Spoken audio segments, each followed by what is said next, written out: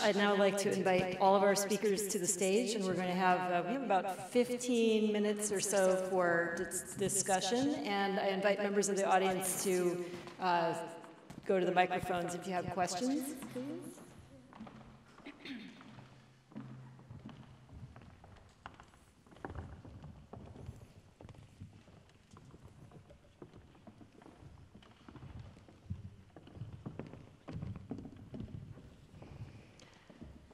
Terrific. So I think this was a fascinating session and very appropriate for concluding this conference, because I think you, all four of you summarized a number of the aspects of public engagement that we're so hoping we can catalyze by holding these sorts of meetings that include both scientists and people that are really practicing the work of science and technology, and those that are thinking deeply about their impacts and how we communicate our results to the public. And I hope we can have our communities much more closely connected than they have sometimes been in the past.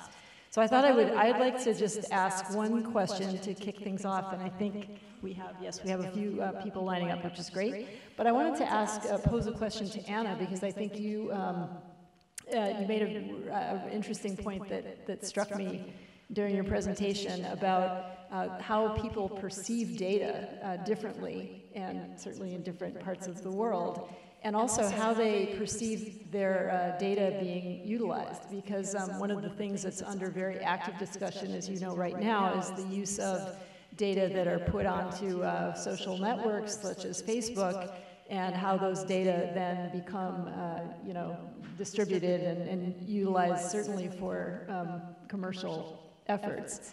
And yet people do this anyway. They do it freely. They're not forced to put their personal information on these sites, and they do it presumably because they feel they are getting a benefit from it. And yet you pointed out that in many cases people feel that having their genomic data shared with commercial operations would be viewed as suspect and not seen as in any way beneficial to them. Do you want to comment on that? Yeah, it was really interesting in that some people could make very sophisticated differences between different types of data and what's most important to them. So, for example, people could very clearly say banking details. If my bank was hacked, then I could personally lose money, but yet not able to articulate if my genomic data was hacked, what harm could actually come from that. And then people started to imagine, well, could you clone me if my genomic data is hacked? Could you plant me at the scene of a crime? And then all these sort of sci-fi kind of influences from popular culture start to come out about, well, what actually could happen if my data was hacked? So I have no answers to that, other than people have no clear kind of opinions either way, but some were able to kind of play with the idea of, well, where would it go, what would it lead to, without a real strong sense of the reality, really, of the actual harms. So I guess the challenge that we have going forward is how to figure out ways to communicate to people, to explain to them, what the consequences are, what's real, what's hype, what's true versus not true. What is the actual real risk if you were identified? And would you even really genuinely care, given that you identify yourself in other ways? Right. Great. So I'd like to open up now to the questions, and we have quite a few people lined up, so we don't have a lot of time. I think what I'll do, as we've had some of the other sessions do, is I'm going to take, we'll go side by side, and I'll take 2 questions at a time, and then we'll ask the speakers to respond relatively briefly so that we can get through the rest of the questions, or as many as possible. Let's start over here. Hello, I'm Sarah Berkstresser from Chinese University of Hong Kong, and I want to ask about, I'd say, the difference between trust and trustworthiness. So with trust, the assumption is that the public doesn't understand, and that with education and explanation they will. The concept of trustworthiness is more that the onus is on the institutions, that they actually have to have practices that are consistent with what the public finds is fair, for example. So I don't mean projecting an image of trustworthiness, but actual practices. And I'd like to ask really any of the panelists what they think governments or private companies or health systems can do to make themselves more trustworthy. That's it, thanks. Thank you, and from the other side? Dana Carroll, University of Utah. I'm impressed with the success of these well-designed, well-run local events that several of the panelists described, and I'm wondering if you have any sense what sort of ripple effect there has been. Are the people who've been engaged in these small events going out into their communities and giving us additional benefit from the discussions that have been had locally? Thank you. So 2 questions about trust versus trustworthiness, and I would say the dissemination of local discussions to a broader community. Anybody want to comment on those, address those questions? I'll make a start because then it's easier. Just a very short answer. I think transparency is perhaps the most important thing for trustworthiness. And for the ripple effect, at least with my study, I feel there is definitely a ripple effect because for those participants that's in the workshop, it really gives them the confidence that actually we don't have to censor any kind of opinion before the running of such workshop, and it can still be a very constructive and positive outcome waiting for us. So, and I think a couple of them have returned to their institutions and planned subsequent events, so definitely. I was going to add and to say around the ripple effect that I think it also depends on who invites you in, who organises the event. I think that then affects dissemination. So us holding something and inviting people, publics in, is probably not as effective as being invited in. But sometimes they can be tough decisions, tough conversations. We've got some empirical data on what people perceive trust to look like. And it's shown that transparency is the absolute key. So if you're really honest about who's going to benefit from your data, if they're going to make money or not, what the potential risks are, people are much more trusting of that information. And actually it doesn't seem to affect their willingness to donate their data. They're actually prepared to weigh up the risks. They're able to articulate the potential harms and still donate their data. Interesting. Over here, please. Hello. Excuse me. Tiak Fayal, Nature Genetics. One question that is always in the back of my mind, and this derives both from my personal experience engaging with the general public in science fairs or festivals, and also reading surveys, is that I've often found that sometimes people have quite strong opinions about certain scientific subjects, but then when probe further, or when I inquire specifically about certain concepts, I realize that sometimes they don't really grasp them properly. And in many surveys, for example, that I read about stem cell research or CRISPRs or genetics in general, I'm alarmed by some of the responses or not, but then if I look further on, there are questions that I think to me indicate that the participants probably did not fully grasp some key concepts. So I'm wondering, in your surveys and in your workshops, do you also take that into account? Do you ask people before, after the survey, or before, after the workshop? Do you actually test their knowledge? That's one general comment in question, because, I mean, just to give an example, I was reading recently a survey on genetics and on GMOs, actually, for example, in the US. And some of the questions they were asking people were, would you be willing to eat food with DNA? And do you think that food with DNA should be, I mean, by law, should be mandatory, that it's labeled as such? And would you guess what the response is? I mean, the vast majority of people, I think around 70 to 80%, said yes, that they think it should be required by law, saying that food contains DNA, and a lot of people would not be willing to eat food with DNA. So, on the one hand, you know, do you understand what DNA is? So, could you please comment on this? Thank you, and we'll take a question over here, and then we'll go to the panel. Yes, Hi, Carol Sapaniak, Coalition for Ethical Research out of Nebraska, United States. Thank you so much for this presentation. This is really what I was here for.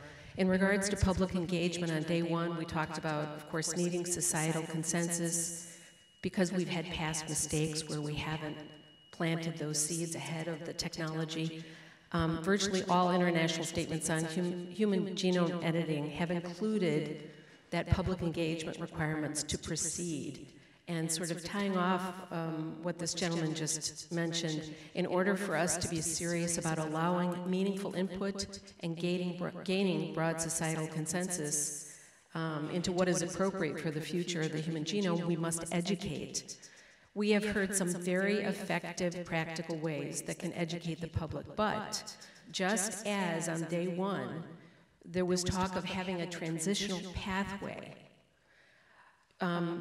shouldn't we take the next step now from this and collaborate to have a global plan to educate the public?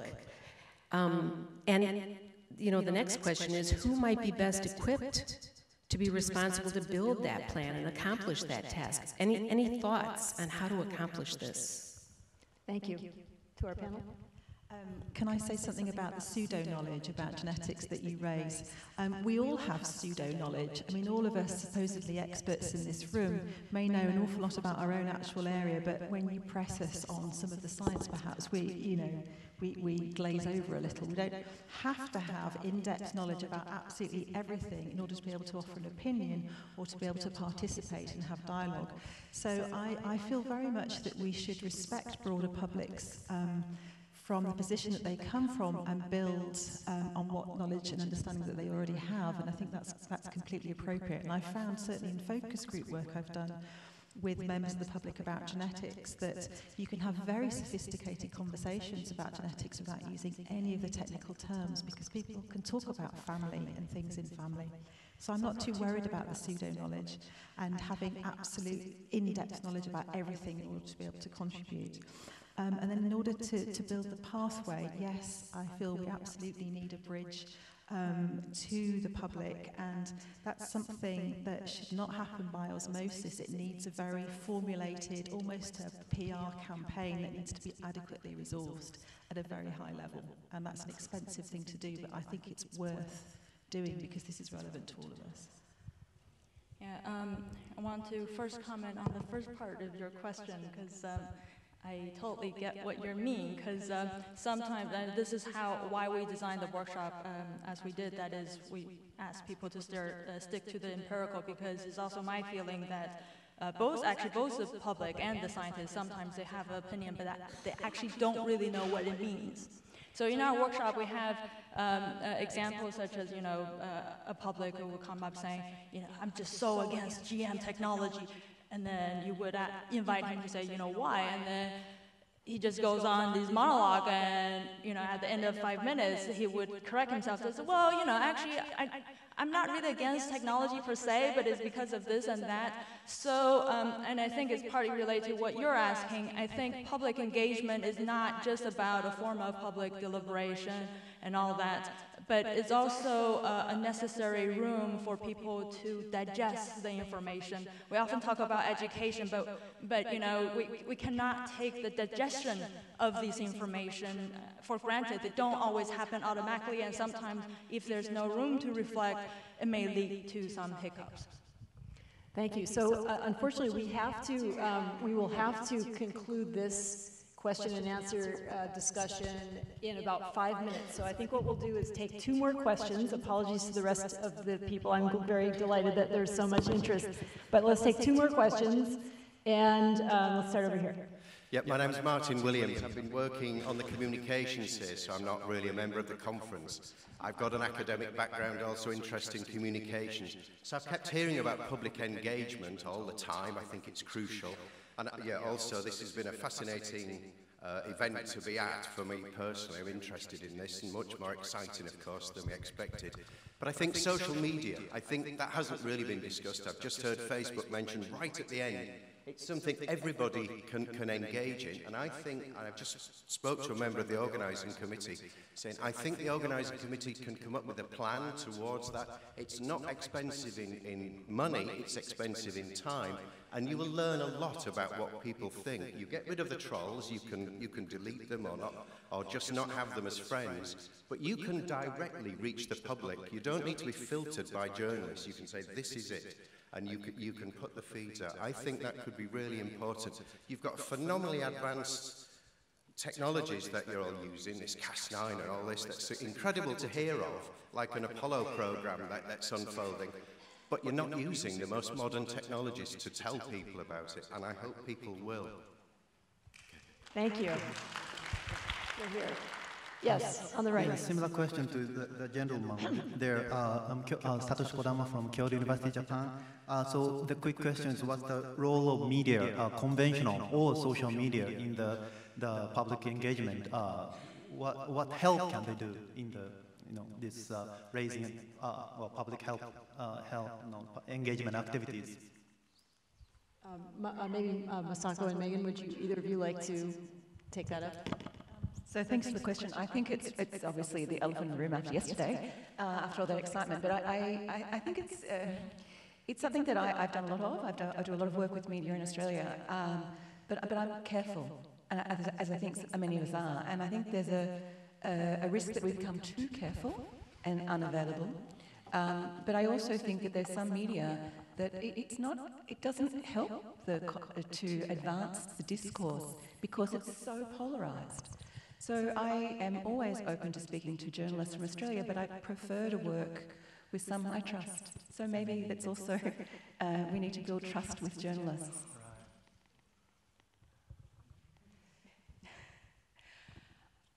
It is a very difficult question, I think. Social media, especially Facebook or Twitter, is a very powerful use.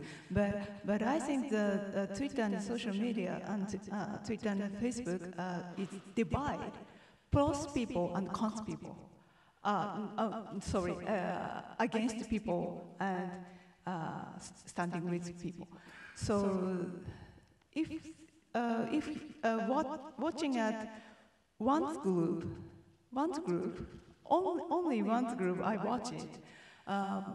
I become to think that is the majority's opinion, but the others' opinion is existence, and so the important thing both groups we have to watch, but this is a very difficult to do for general public people. Anybody else? Yes, I would definitely endorse working with the media in many different forms, but not just the media, also theatre with art. And actually it's been fascinating for me working with members from the advertising industry. I had no idea, but they will sometimes buy a line in a script of a very popular soap opera as a way of getting very simple messages out. And there are social strategists out there who are paid to work out how to seed ideas into the public consciousness. And I think there's quite a lot that we could do to learn from them. Fascinating. Well, I'd like to thank the panel. I think this has been a very interesting discussion. So we'll